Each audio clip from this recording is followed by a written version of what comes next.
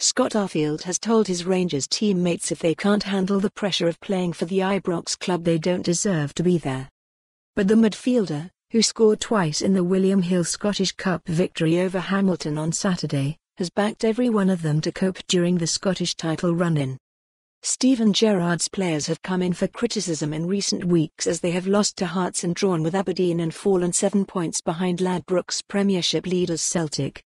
Arfield conceded the Govan club's performances since play resumed following the winter shutdown last month haven't been anywhere near good enough.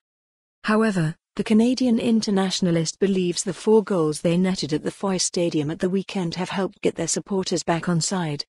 And he is confident that Rangers can build on their back-to-back triumphs over Hibernian and Hamilton in the Ladbrokes Premiership match against Kilmarnock at Rugby Park on Wednesday. Asked if he could explain the reasons for their dip in form, he said, "Probably not. As players we can't overthink it. That's for other people to do. For us in the building it's maybe not been as fluid in an attacking sense. The games at home, the Stranraer game, St Mirren game, the Ross County game, it's not been as fluid. But if you score goals at the right time then people's opinion changes. Goals like Joe Arabo's changes the momentum and it changes people's attitudes about a game."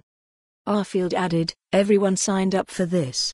When you sign for this football club you know it's not going to be plain sailing. The pressure is on you to perform and quite rightly so. If you can't handle it then you shouldn't be here. As a team, staff and club we understand people's frustration. They've every right to feel like that, but for us we can't overthink it. It's about passing the ball and scoring as many goals as possible. We don't know if Rangers have to win every game to win the league. I don't have a crystal ball. We have an opportunity to win every game and that's what we are thinking about."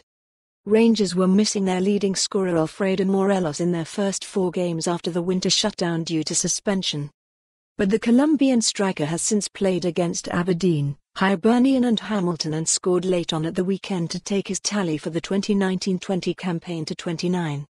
Arfield feels having the centre-forward leading the line again will enable the Ibrox club to avoid any more slip-ups and remain in touch with their city rivals in the league in the coming weeks. "He's our main threat and game by game he's getting back to where he was," he said. "It was always going to take a bit of time to get back to where he was because he was playing 20 to 30 games on the bounce before the break." For more on this story, visit the news article link.